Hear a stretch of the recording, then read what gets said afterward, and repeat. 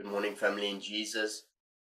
This morning, if you want to follow with in the Word of God, I'm just going to be reading a scripture this morning the Lord laid on my heart out of Romans chapter 8. So if you want to follow with this morning, I'll be reading out of Romans chapter 8.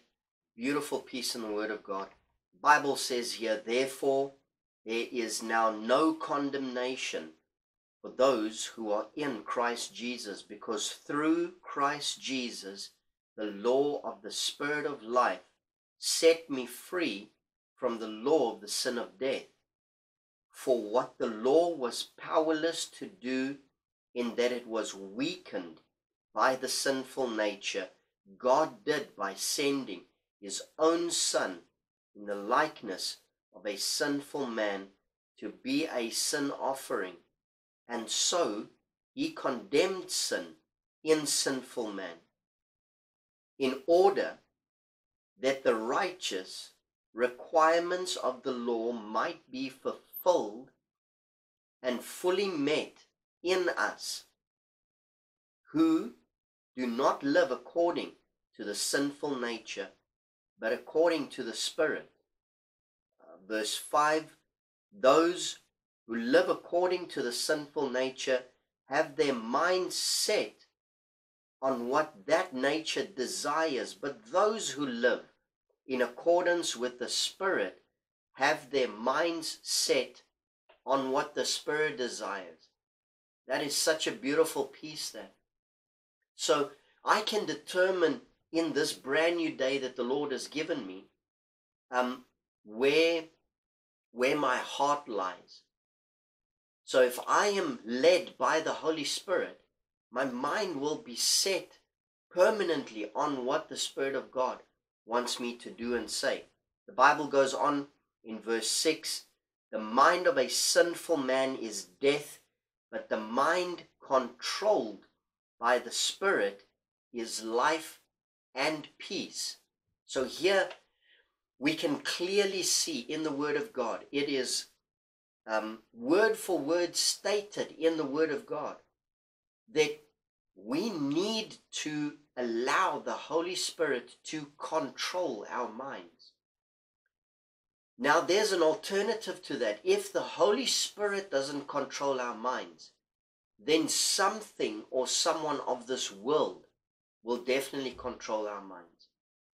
So that is the one piece of us as human beings, mind, body, soul, and spirit, that can be controlled is our minds. So again, verse 6, the mind of a sinful man is death, but the mind controlled by the Spirit is life and peace. The sinful man is hostile to God, does not submit to God's law, nor can it do so. Verse 8, those controlled by the sinful nature cannot please God. So here's the flip side of the coin.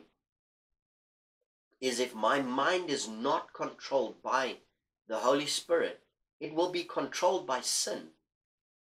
And as Paul teaches us, then I am a slave to sin.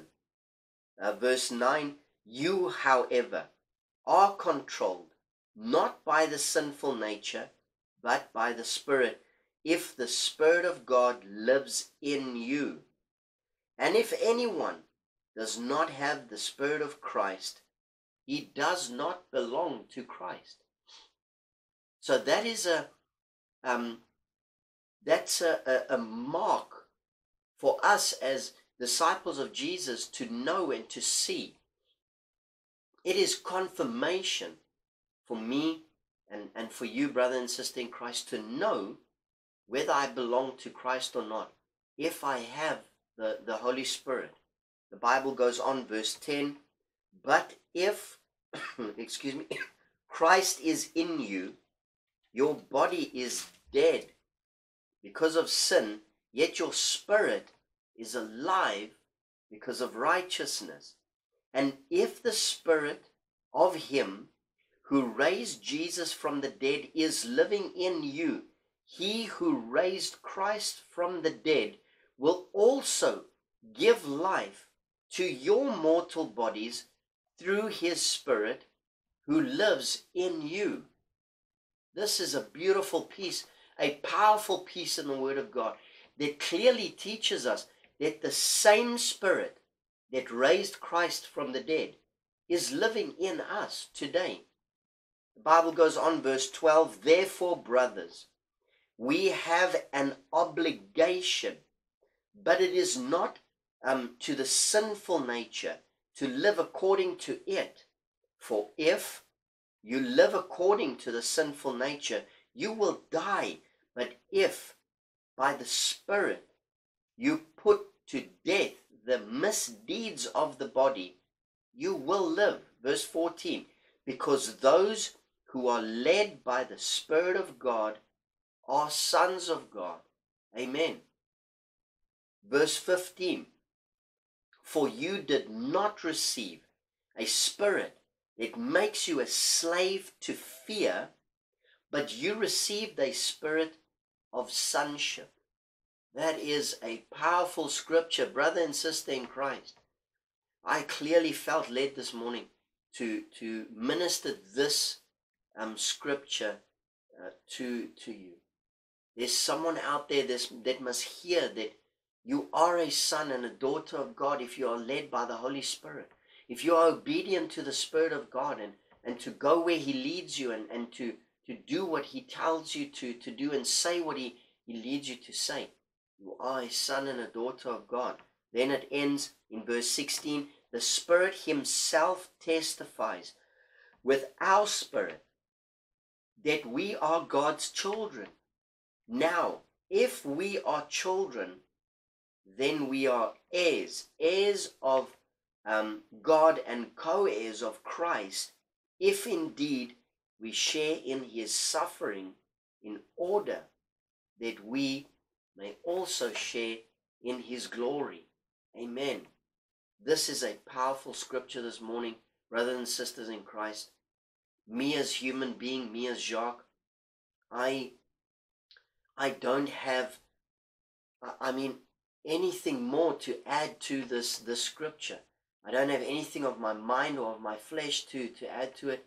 This scripture in itself is powerful, knowing that if I allow the Holy Spirit to control my mind, then I am not a slave to sin anymore.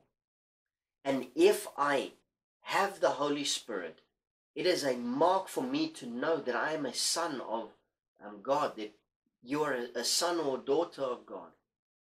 This is a powerful scripture this morning, and whoever needed to hear it, I pray that the Holy Spirit will minister deeper in your life concerning this scripture. Please join me in prayer now. Thank you.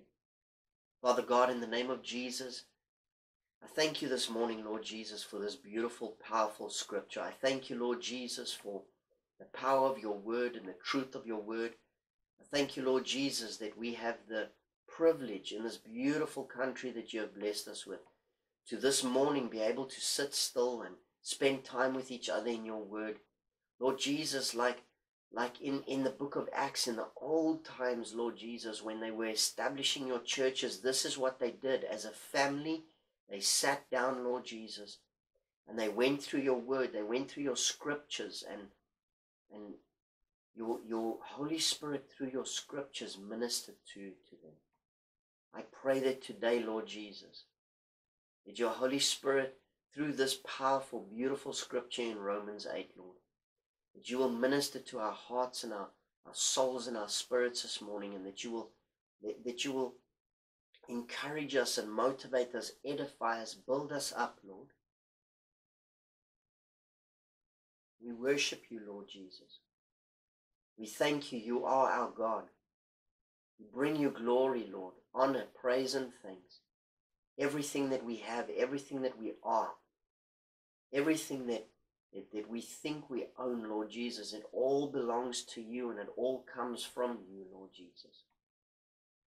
We pray that this day will be filled with the glory of Jesus Christ, that we as temples of the Holy Spirit will display the splendor of Jesus.